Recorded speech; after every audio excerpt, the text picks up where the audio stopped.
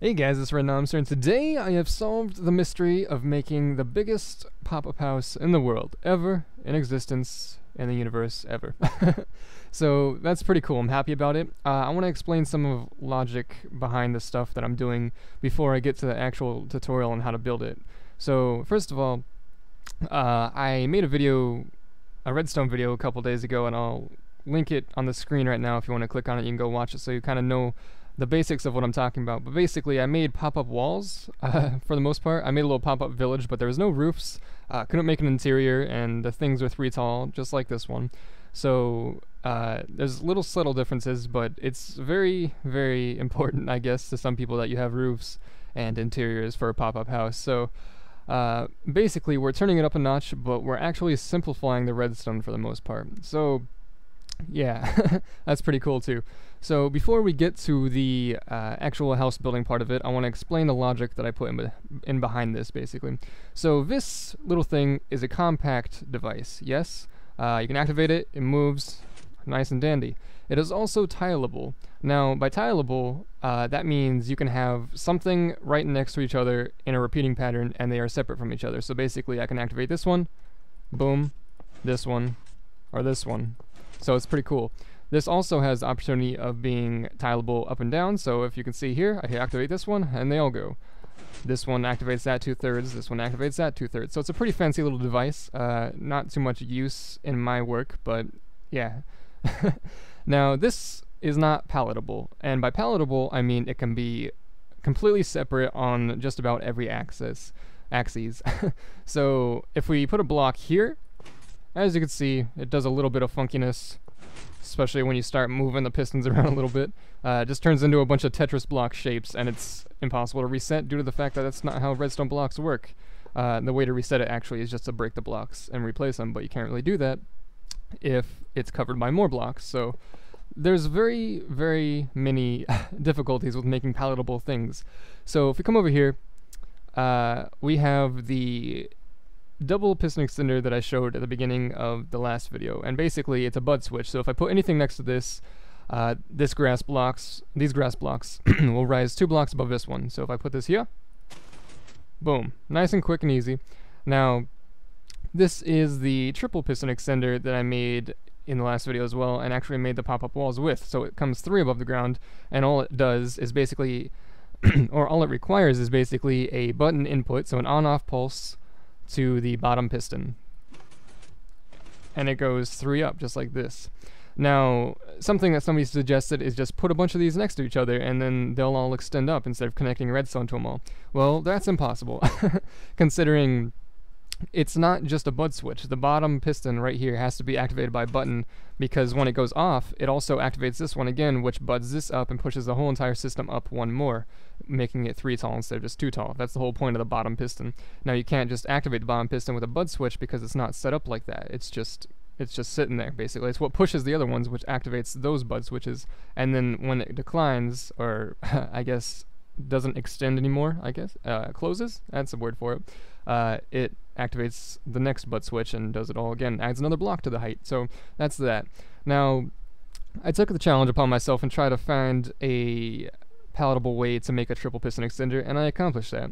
Now, first of all, to make a double piston extender palatable, it's very simple. You can actually do that just as simply, but it doesn't help the case that that guy was trying to make, considering you cannot make a roof with a too tall wall, because you can't fit under 2 block tall spaces. So as you can see, if we just put a block here, they'll all go up 2 tall, but we're not going to be able to make a roof or anything like that because we can't fit right there. That's the logic that I'm trying to explain, basically. Now, the way I made a palatable 3 tall version is very, very tricky, I think. It actually turned out very easy, but the process to find it took me hours of just relentless, I know it's possible, I just don't know how yet, or how easy it will be in the end. So the question is, how do we power every single one of these bottom pistons in a palatable way? Now, that's one of the most difficult things about doing something that's palatable. Not only do you have to find a device that is palatable, which is very rare, you also have to find a palatable way to power that device. And excruciating pain came when I found out that a vertical upwards powerment is probably one of the most difficult things in the world to do, because the easy way to do it would just be, oh, well, I'll just push redstone blocks up with pistons. Well, how do you power the pistons that are pushing the redstone blocks up to activate that? You can't, because it's not a palatable way. So it's very difficult. So I guess I'll just switch over to the other world where I show you how to do it. Welcome to the land of the biggest pop-up house in the world, ever. Look at this. Look at all this. This is a cube if I've ever seen one. Now, as you may see already, I used minecarts and detector rails. I found out recently, I guess, that if a... Let's just grab another one of these, possibly. Yes. If a piston is above a detector rail and a minecart goes over it, it powers it. It was really excruciating for me to find that because I'm not a rail person. I did not know that existed. I didn't even know that detector rails were redstone stuff. I feel shame for that.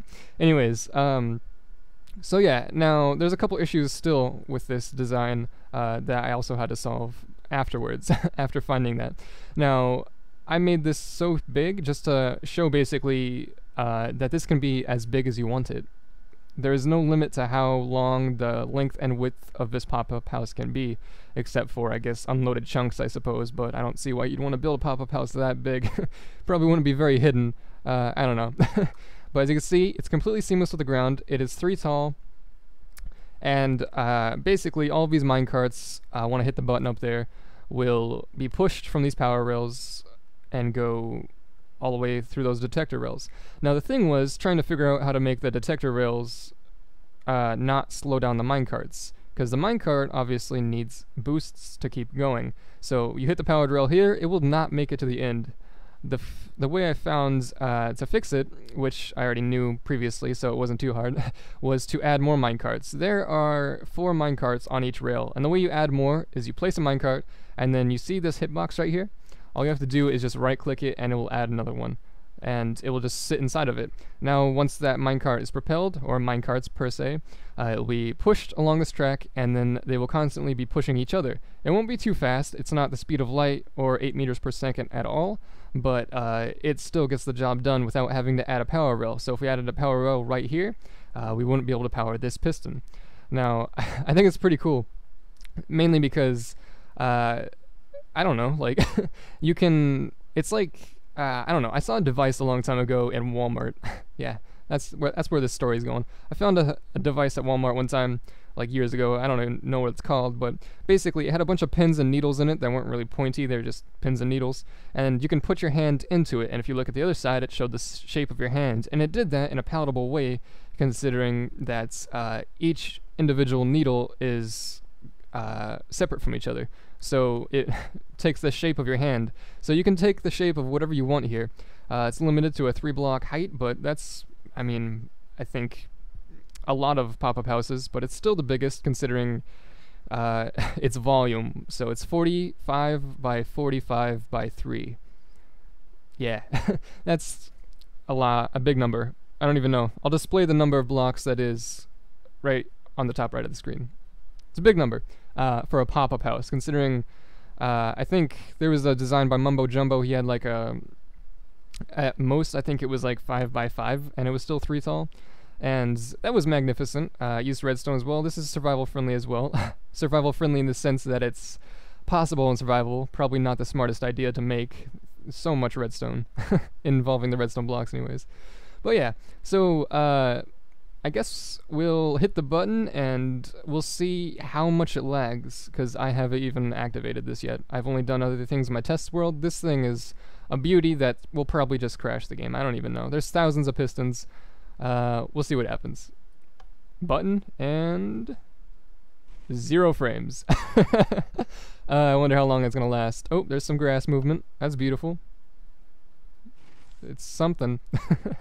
Now, theoretically, this would pop up very quickly, especially quicker than most traditional, like, sand methods, where you'd use pushing up sand and letting the sand fall to hollow it out.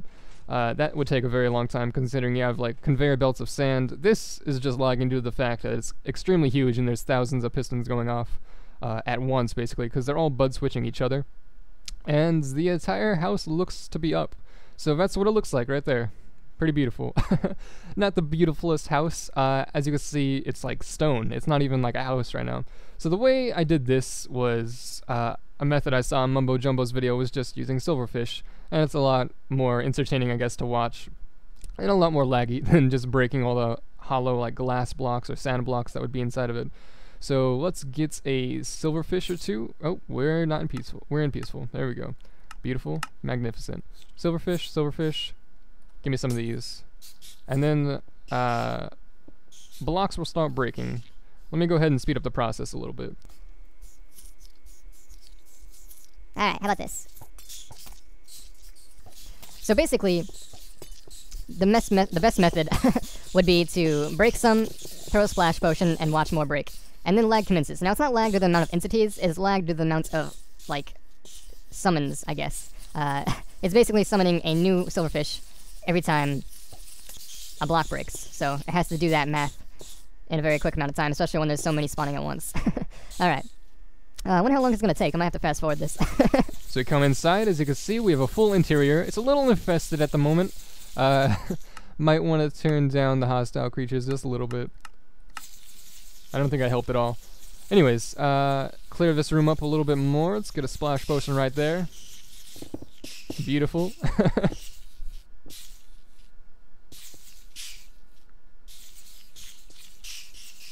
And voila! Beautiful couch and some windows where you can see even more little silverfish outside. Let's go through here, close the door. Don't want anybody getting in there. Got some redstone. It looks like this is the end of the house because of stone, but nope. We'll just throw another one. Lag commences. Blocks break. Weird sounding silverfish occur. And hopefully, in a couple of seconds, I'll start getting more than 2 frames a second. Oh dear lord, there's so many. Oh. Alright, we just cleaned out this hallway. And yeah, only the hallway opened. And quite a bit in there, actually. Oh goodness. I feel like I should kill some more before I throw some more, but YOLO, let's go for it. Boom! Look at all those particles. And now we get to see a still picture of all those particles. Screenshot. That was a bad idea, I think. I thought I crashed the game by taking a screenshot. Oh goodness. Alright guys, I think it's starting to lag a little bit, not just due to the fact that there's so many entities, but there's also particle effects everywhere because they're all poison, so goodbye. And hello frames, how are we today? Oh, I missed you so much. Oh, I guess, what is this? This has gotta be... I think I used monster stone brick for some of these blocks on accident. That's why there's just missing holes there. There should be monster stone. It was like stone brick. Yeah, I don't know. What's in here? Oh, hey, this room's pretty much cleaned out, I guess. Whoops. Yep, it's getting close. Not completely empty. Let's take a look. The library looks like it's nice and open. Whatever that is. I still hear silverfish. That's... Oh no, I hear a spider. Okay, that's what it is. They're all spawning in the dark in here, probably. Let's open up the hallway. And let's see how far it is from the wall still. About probably hundreds of blocks yet that are still empty. But this is just a big empty hallway. I don't know. I didn't finish the building. It was actually taking time to decorate this house because it's so big. But yeah. I guess that's a pretty simple concept though, isn't it? Like, do you guys... I hope you guys understand what's going on here. Hello, little cute little zombie. How you doing today? But anyways, yeah. Very simple to make. Takes a lot of resources. I would not build it this big by any means. I was just trying to showcase it basically. Hello, zombie again. But yeah. Thing's massive. And I think there's supposed to be grass blocks here as well. I just forgot to put them there. That was my bad. But yeah, look how big this is. 45 by 45 by 3. I think it could be bigger. So go ahead and challenge yourself if you want to try that. Triple piston extenders, palatable, pretty cool. And I'll see you in the next video.